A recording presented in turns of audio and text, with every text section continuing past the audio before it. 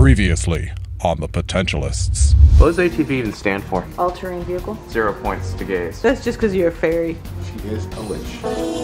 I fought her and fought her and fought her. I have no idea what forta is. There's one thing I'll never be able to teach anyone is a man's work. I'm making a conscious choice to do it. You have a full day of sexy lips.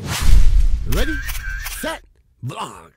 I have to be honest, Serge lately, he has been keeping his word on everything and he's growing, he's doing really good. However, in this instance, he decided to keep his word and wear the lipstick. Ah, thank you. I had forgotten about this. This is self-imposed, by the way. I'm doing this to myself. I'm messing up. I think it's too light. I gotta get you a redder one. I'm wearing lipstick. Not because I'm a cross-dresser. It's not because I like to wear lipstick. I had a deal with my mentor and friend, Bert, that I would make 15 calls every day. Yesterday, we ran into a few hiccups because I messed up. It's a humbling experience at any age. When you mess up, you just have to take ownership of it and do the best you can and move on. This is only half my punishment. At some point, LJ will come in and make me do push-ups. I feel like a little old lady. Why? That's a lipstick mark that I left on my glass. I love your lips. No. No. You say no? You say no? But then Sabrina walked in and she decided that Serge should not just wear the lipstick, that he should grow some hair. Can I draw something in your head? No, you can't. Come on, it's gonna be cute. Put a on there. I'm really not gonna. No, man, come on. I wanna make you look cute. Go ahead, knock Just yourself take that out. little baby. But make sure I can take that off. Nothing permanent, bro, you know. So she drew some hair on him. Okay. Here, look.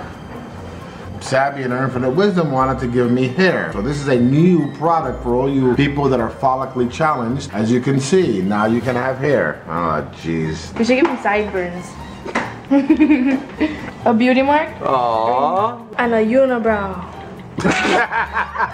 Don't put me by an open flame. I might spontaneously combust. And boy, he ended up looking like Andrew Dice Clay. Crap, I look like a really bad Elvis. I like the unibrow, it's very good. I got in touch with my feminine side. What the hell? It's a new form of hair cover. It's called couvre.